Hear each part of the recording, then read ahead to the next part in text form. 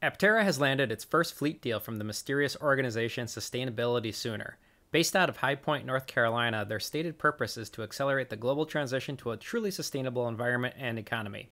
Sustainability Sooner is looking to raise funds through memberships to their newsletter and the gamification of prize giveaways.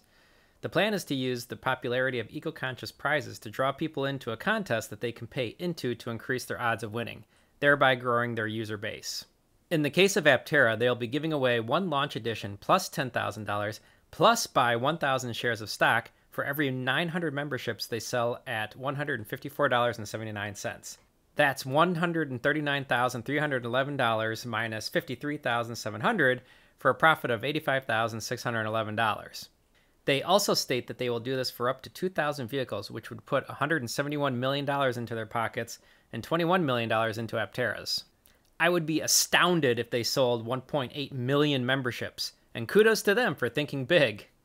Whether this is a serious endeavor comes down to the CEO, David Fuller.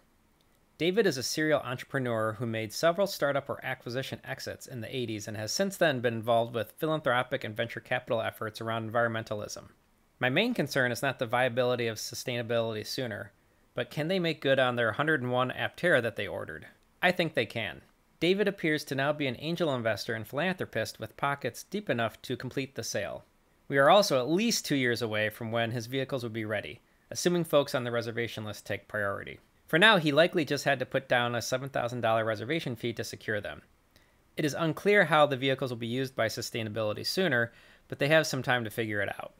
One last tidbit is that there is a DF from North Carolina on the accelerator leaderboard. Could this be David Fuller?